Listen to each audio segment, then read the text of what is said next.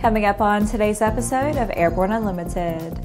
Last surviving Doolittle Raider flies aboard That's All Brother. SureFly hybrid electric manned multi-copter enters FAA certification process. And California Capital Airshow announces night show and concert.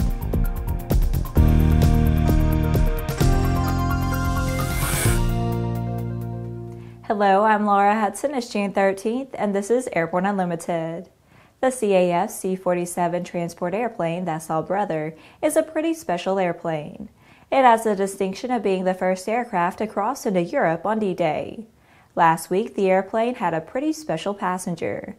Dick Cole, who is the last surviving person who flew the famous Doolittle Raid over Tokyo in 1942, was aboard as the CAF commemorated the anniversary of the D-Day invasion.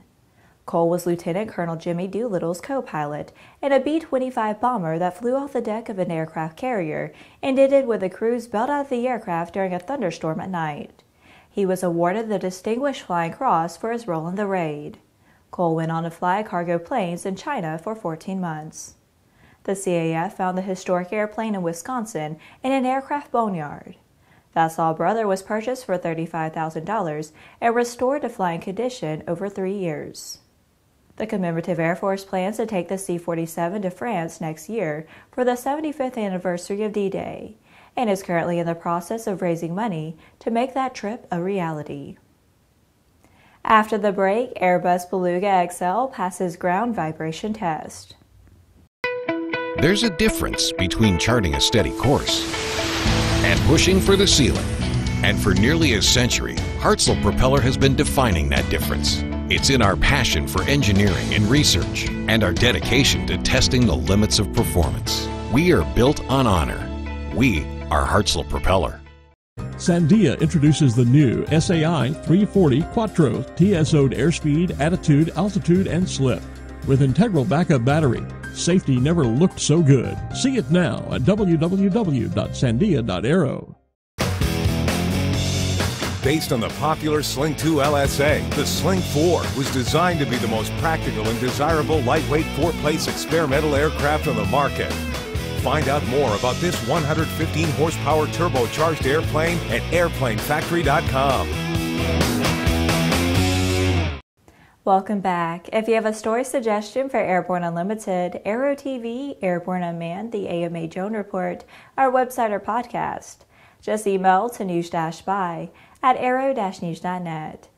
With so much news coming out of the aviation industry, we're summarizing some other interesting stories in a brief segment we call Around the Patch.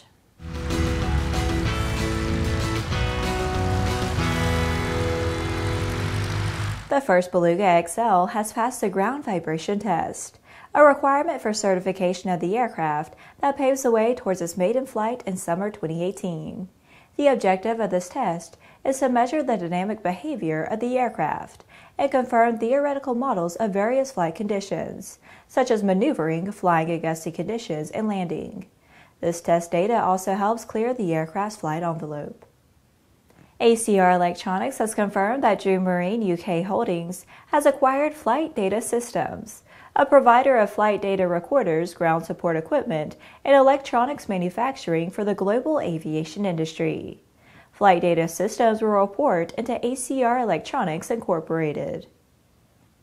Draken International has been awarded the $280 million Adversary Air 2 contract to provide adversary air services at Nellis Air Force Base in Nevada through December 2023. Adversary Air, or Red Air, is training that simulates real-world threat scenarios. As the sole provider of the adversary support for the USAF, Draken's team of pilots fly the company's advanced fighter aircraft to simulate non-Western tactics against USAF assets. Harris Corporation has provided Lockheed Martin with its fifth of 10 advanced navigation payloads contracted for the US Air Force GPS-3 satellite program. The GPS-3 navigation payload features a mission data unit with a unique 70% digital design that links automatic clocks, radiation-hardened computers, and powerful transmitters, enabling signals 3 times more accurate than those on current GPS satellites. Well, that's it for today's trip around the patch. Now let's move on to the rest of the news. The FAA has accepted an application for a type certificate from Workhorse Group for the SureFly eVTOL aircraft. The SureFly design appears to be the first hybrid electric eVTOL multi-copter to reach this milestone with the FAA. SureFly has been designed to be easy to operate, safe to fly, and expected to be moderately priced relative to a conventional helicopter. SureFly has 8 electrically driven props that are powered via a piston or turbine-based generator. The craft also has a small lithium battery that is designed to power the motors for a safe descent and landing in the event that the generator fails while in flight. The SureFly design also has a ballistic parachute. The SureFly system features a fly-by-wire control system that enables single joystick control. The carbon fiber fuselage and large front windshield also lend a level of comfort and safety for the pilot and passenger. The SureFly can accommodate a pilot and a passenger, or a pilot and cargo for a wide variety of applications. Because the FAA is not certificated in an aircraft like SureFly before, and because this is truly a first-of-its-kind design, much of the FAA's regulatory certification framework does not apply to SureFly. So Workhorse Group is working closely with top experts in the field to develop new certification requirements. After these messages, California Capital Airshow announces night show and concert.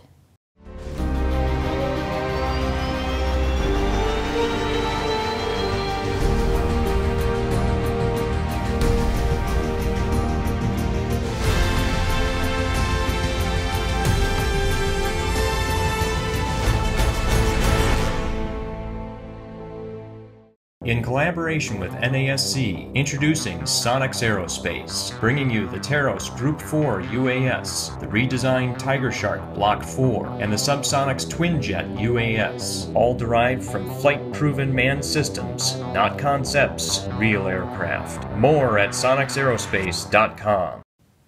Welcome back. The California Capital Airshow has announced details for its planned Airshow After Dark, a nighttime extravaganza of flying, fireworks, and music amid aviation-themed festival atmosphere of family fun and entertainment. The evening, which begins at 5 p.m. on Friday, September 21st, commemorates Mather's Airport's 100th birthday and includes the US Air Force Thunderbirds-headlined airshows on September 22nd and 23rd. The weekend airshow offers a lineup that promises to keep audience on the edge of their seats. Spectators can look forward to exhilarating performances from the Air Force Heritage Flight featuring the F-35 Lightning II, the internationally acclaimed U.S. Army Golden Knights parachute team, Canadian Forces CF-18 Hornet, and an awe-inspiring lineup of world-class civilian aerobatic performers. Well, that's our program for today. Remember that Airborne Unlimited is streamed on Monday, Wednesday, and Friday, alternating with Airborne Unmanned on Tuesday and the AMA Drone Report each Thursday. Additional breaking news bulletins may be posted for important stories that fall outside of our normal deadlines. If you're watching us on YouTube, please subscribe and do check us out on Facebook and Twitter. Get comprehensive, real-time, 24/7 coverage of the latest aviation aerospace stories anytime at aero-news.net. See you tomorrow.